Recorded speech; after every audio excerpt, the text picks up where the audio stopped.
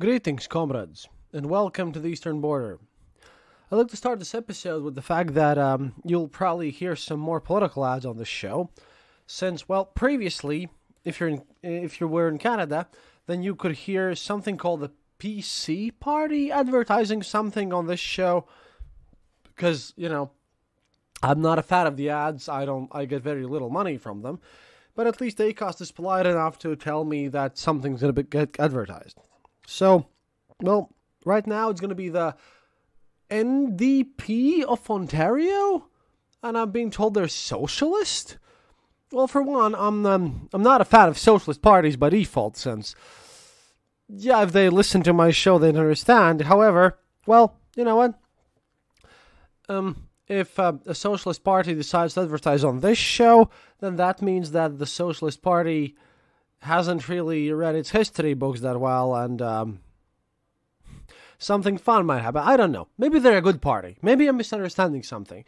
All I'm saying is that I don't know anything about Canadian politics, and if you hear any advertisements about political parties, about Canada or the United States at some point, don't blame me. Acast is just taking them in, and I just get their money in case of whatever. Because for the last month, we have received about $400 in advertisement revenue, which is double the amount that we got before, since we get very little advertisement money since we're Latvian, because Acast takes the majority of it. So I just donate advertisement money to Ukrainian charities or just invest in better equipment.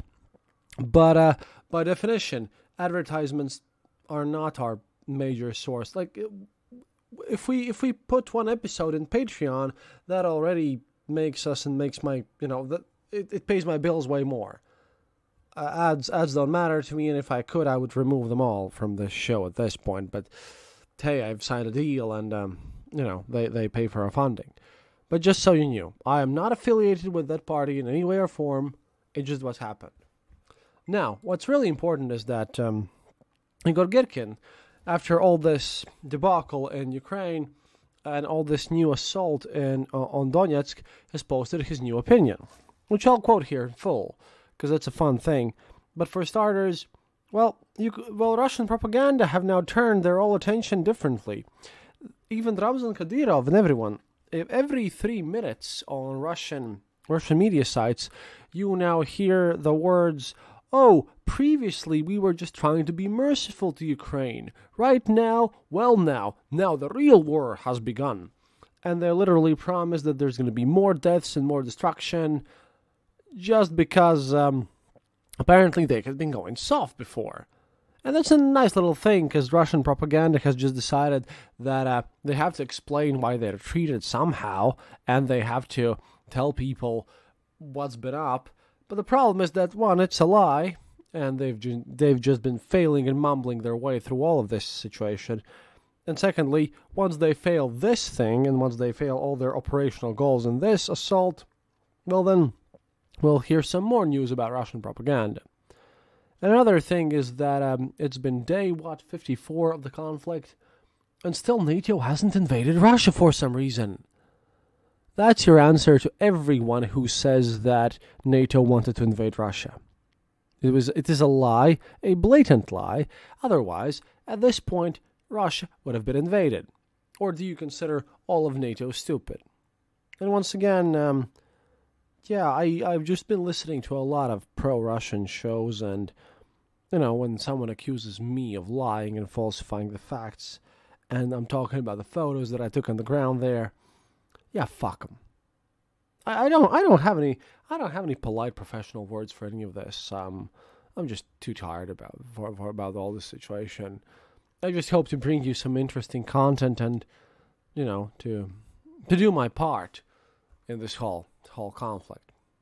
However, I have to say thank you, because this was posted in Twitter by an account called Dmitry91. Apparently someone 2 years younger than I am, who is a pro-Ukrainian person, but that had actually translated all this Igor Girkin's, as I call him. He hates the name Girkin, he just uses Strelkov. A Telegram post in Twitter. And, I have to say thank you to him, since that really makes my job easier.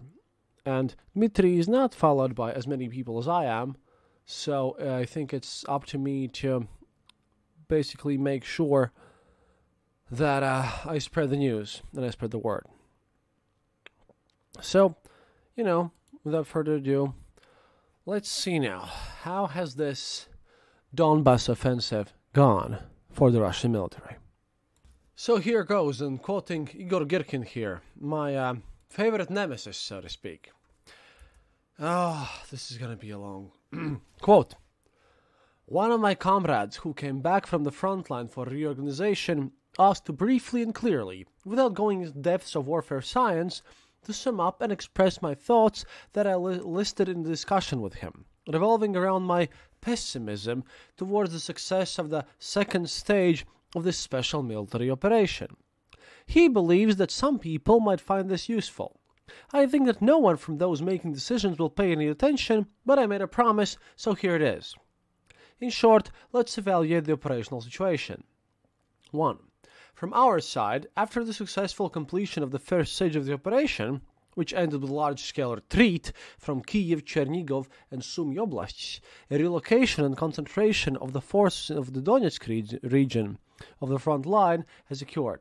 Most likely, and according to official statements of the political command of the Russian Federation, this is precisely where they are planning to conduct the second stage and complete the objective of completely clearing the Donetsk and Lugansk People's Republic's territory. Of the enemy's formations, that is. Sorry, just too tired. Obviously, they count on creating a 2-3 offensive groupings with enough manpower, which, with concentrated support of all the available aviation and the majority of artillery forces, will break through the Ukrainian forces, which are still for some reason not appreciated highly enough, and destroy them in one large battle.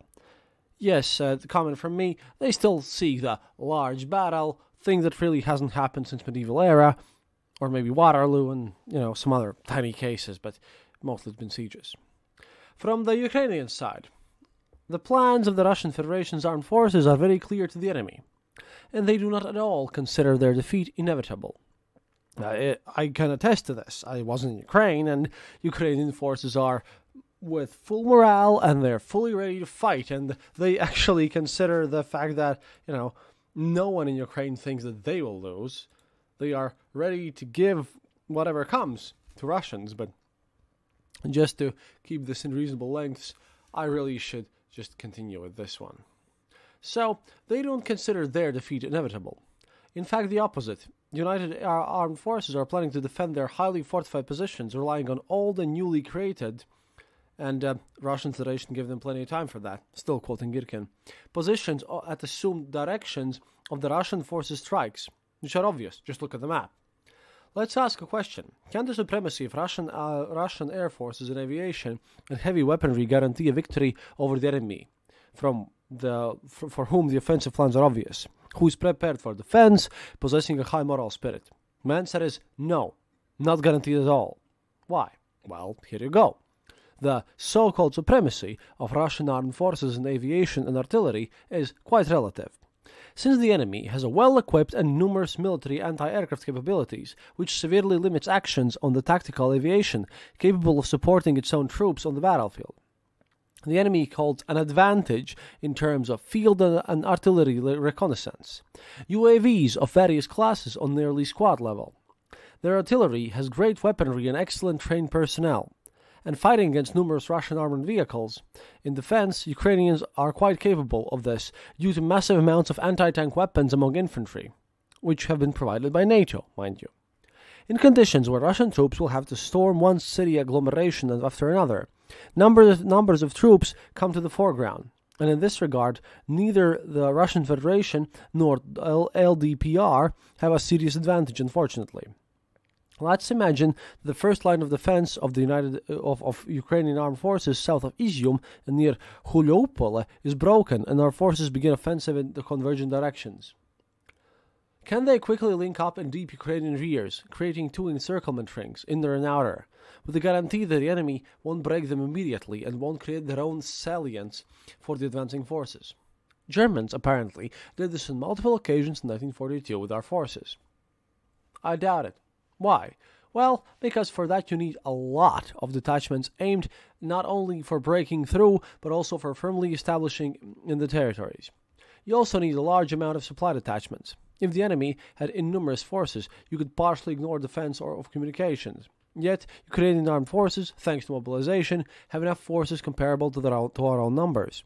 Moreover, the enemy has the ability to reduce the front line and transfer freed forces towards endangered directions. The Russian Federation does not have complete supremacy in the air simply due to a lack of numbers in the attack aviation and tiny numbers of attack UAVs. At the same time, the front line near Donetsk can be held by the enemy with relatively small numbers thanks to excellent engineering equipment developed over years while our genius politicians were chewing Minsk's nivel. With this in mind, I presume that the general lack of forces will not allow the Russian command to conduct a deep envelopment in Dnipro region. They simply don't have enough manpower for this. So the offensive will be carried out in the shortest directions. In the north, towards Slovyansk-Kramatorsk, at best towards Makharenkov, in the south, on the Ukhedar-Kukharovo line. Both mentioned operational lines will inevitably lead our troops to face the large, highly fortified and well-prepared defensive garrisons and numerous city agglomerations. In fact, the enemy still retains control over roads between them, which they can use to continue supplying their troops.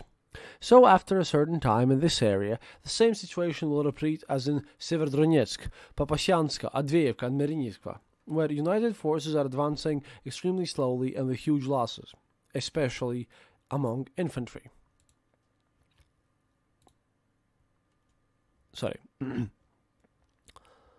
Or, well, not at all, like in Adveyevka.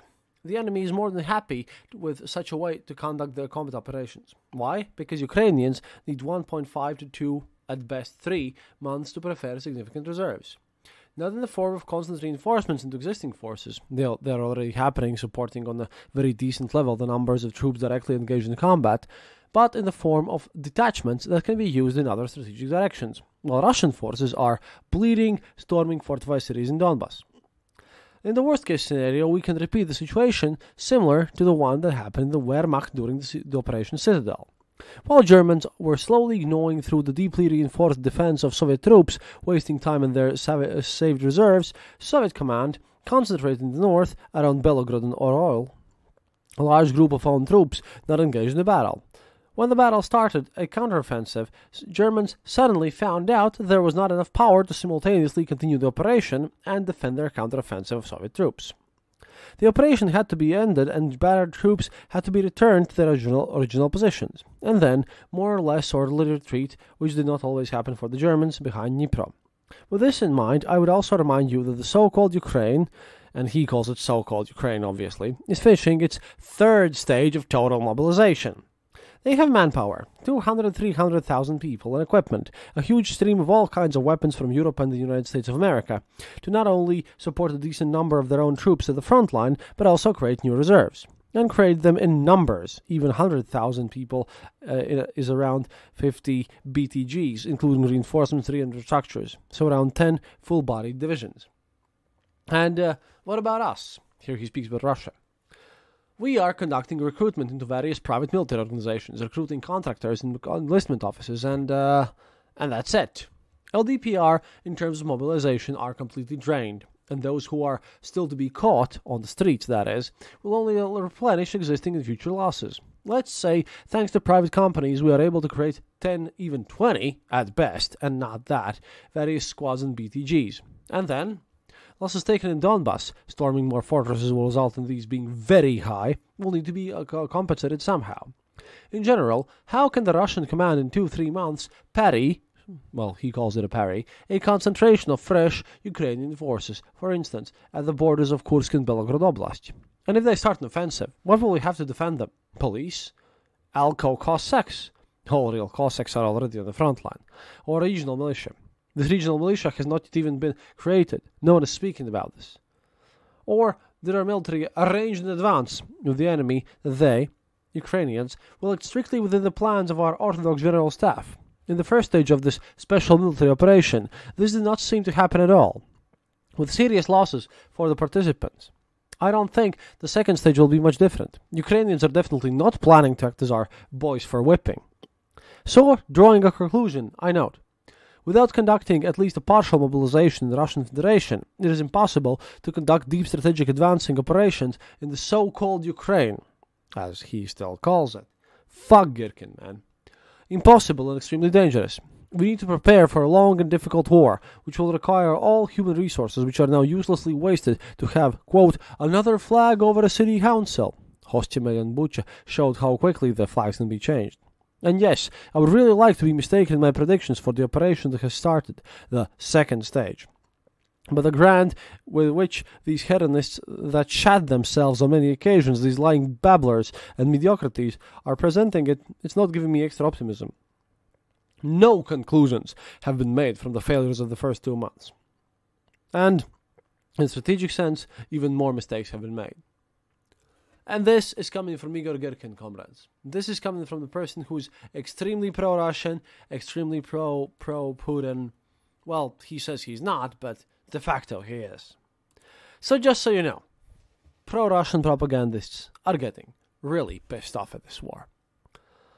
More's gonna come tomorrow. We're still working on everything. Gonna keep you updated. До свидания, товарищ. And happiness is mandatory. Oh, and if you can, please support us on Patreon. The link's on our Twitter page. Or just click the donate button on theeasternboard.lv. And of course, support Ukraine. До свидания, товарищ.